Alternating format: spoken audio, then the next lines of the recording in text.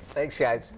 Governor Mark Dayton wants to focus on finances in his final year in office. So today will be day one of trying to accomplish the goals that he laid out in his State of the State address. Look at what we accomplish by working together. Just imagine what more we can do if we continue. Thank you very much. The governor reflected on his 2 terms, how far the state has come, and talked about the work that still needs to be done. Mary McGuire live at the state capitol this morning with more takeaways from the speech and also some reaction. Mary, you know, he was addressing a legislature completely controlled by Republicans.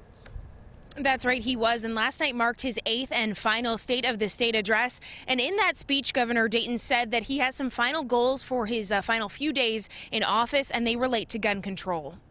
Those changes that they've proposed will help keep guns out of the hands of people who shouldn't have them. They will save lives. I want to thank the many legislators in this chamber from both parties who are fighting for these and other life-saving measures to reduce gun violence in our state. I will sign any of that legislation the minute it reaches my desk. Now, the governor thanked lawmakers for their legislation to extend criminal background checks on all gun purchases and to require all lost or stolen firearms to be reported to law enforcement. He also went over his accomplishments over his years in office, like bringing Minnesota back to a state of financial surplus. One of his major goals was also to increase public school funding and new programs such as all-day kindergarten and expanded preschool offerings. After his speech, Republicans offered their rebuttal.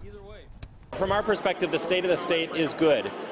It's very strong. Minnesotans are experiencing great effects from the tax relief passed in Washington, great effects from the tax relief passed by Republicans here in Minnesota last year. And as a result of that, our Minnesota budget now has a surplus. We've seen a $600 million turnaround from a deficit to a surplus because of that tax relief, because we invested in Minnesotans, and Minnesotans have invested back in our economy, and we think that's just an awesome thing.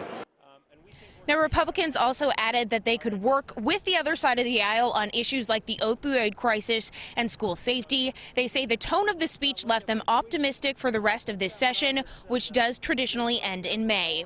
Now, Dayton also joked that he kept his speech short so he could walk out of those chambers on his own. Of course, you remember last year there were some scary moments during his speech. He collapsed and hit his head on the podium. Shortly after that, he did announce that he was suffering from prostate cancer. He is since cancer-free. So well wishes to Governor Dayton on his health in these final days in office, Jason. Absolutely, Mary, thank you. Over at the Capitol today, lawmakers are going to hold a hearing on a bill requiring hotel employees to be trained to identify sexual harassment. The House Public Safety Committee will discuss the highway protest penalty bill. Senate Republicans will unveil the Elder Care and Vulnerable Adult Protection Act. DWI laws and cell phone distraction as a qualifier for criminal vehicular homicide will also come up. So busy day with a lot on the agenda today. Just over 2 months left in the 2018 session. Stay with WCCO for continuing coverage.